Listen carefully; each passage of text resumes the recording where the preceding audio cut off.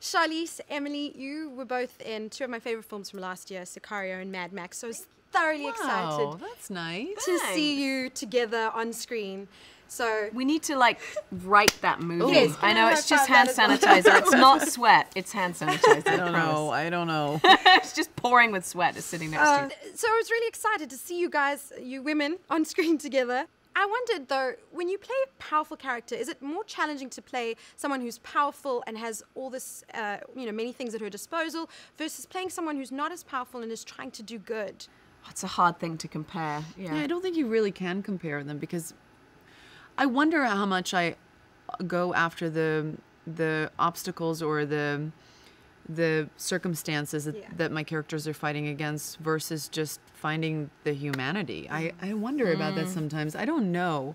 I mean, I'm sure it comes into play, but I think at the end of the day, whether you're playing a person who's on the right path and fighting for something, and we've all done that, versus the other way around, I think they come with their own complexities and their own hardships and their own struggles. I think purely because you're trying to find the person. I agree. The challenge for me is less about the sort of personality of the character, but more about their reasons for doing what they do. Like, that's where I feel like I have to really track it and figure it out, because a lot of the people I've played are very dissimilar to me or how I would go about things. And you both play queens, aside from the fantastic costumes that I imagine putting those on help you get into character. Yes. How do you channel your queen? Play some Beyonce? I mean, what do you do? That would have been a great idea. We That should would have have done been that. great. Why didn't we I do know. that? God, we're so stupid. It's so much fun to play these queens in like a heightened reality, especially in a heightened reality.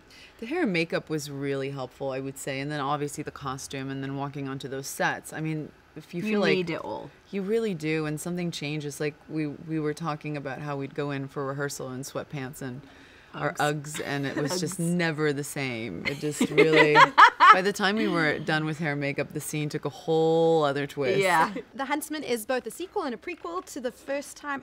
And it has all the elements of the first one, the epic scenes, the costumes, and hilarious dwarves. But I feel like your character's a little bit more like lighter. His tone is lifted. Yeah, I didn't. I mean, I enjoyed the first film, but it was very depressed to the character, and didn't want to do the same thing. And then, because the film takes place pre the sort of tragedy of him losing his wife, we had an opportunity to have him be full of life and full of hope. And then we see him many years down the track. Again, we pick the story up where he has sort of come to terms with it and now lives with the love and memory of her. And I just wanted there to be a cheekiness to him and a different sort of quality than before. That cheekiness comes across. Jessica, coming on board to this, your stunts, some of those, I looked at them, I was just like, that's so incredible. Oh, thank you. Did you enjoy that part of it? I mean, what did you, the training for that? It looked intense on screen. Really, really enjoyed it. I had so much fun doing it. I was always feeling like, oh, because, you know, when you're fighting next to this guy, you're going, do I look ridiculous here?